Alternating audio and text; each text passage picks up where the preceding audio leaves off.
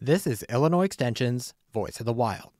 A new wild voice in just a moment, so find someplace quiet, take a deep breath, and enjoy.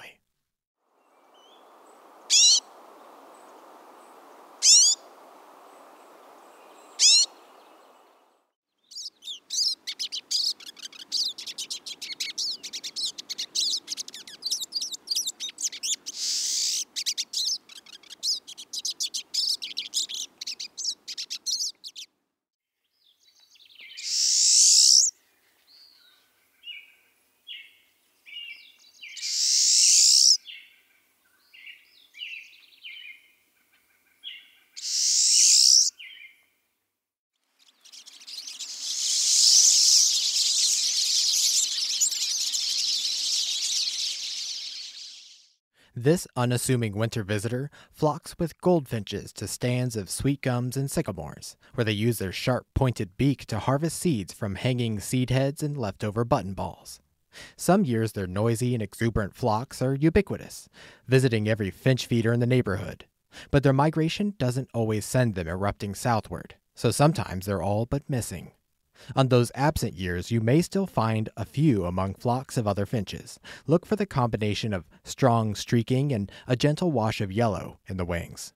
This is the pine siskin, Spinus, pinus, from the finch family Fringillidae.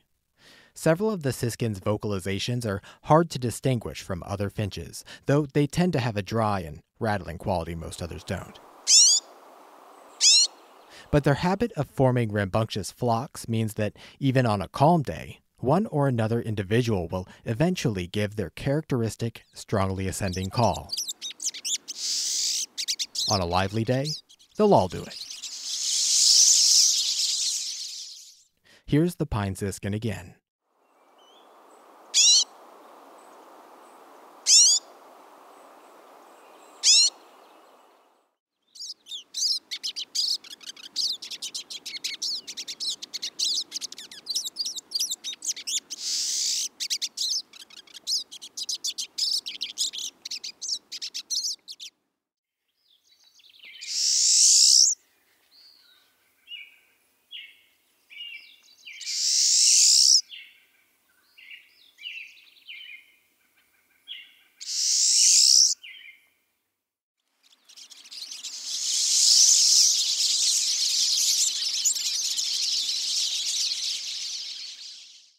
Thank you to the Macaulay Library at the Cornell Lab for our bird sounds. And thank you for tuning in to learn a new wild voice with Illinois Extension.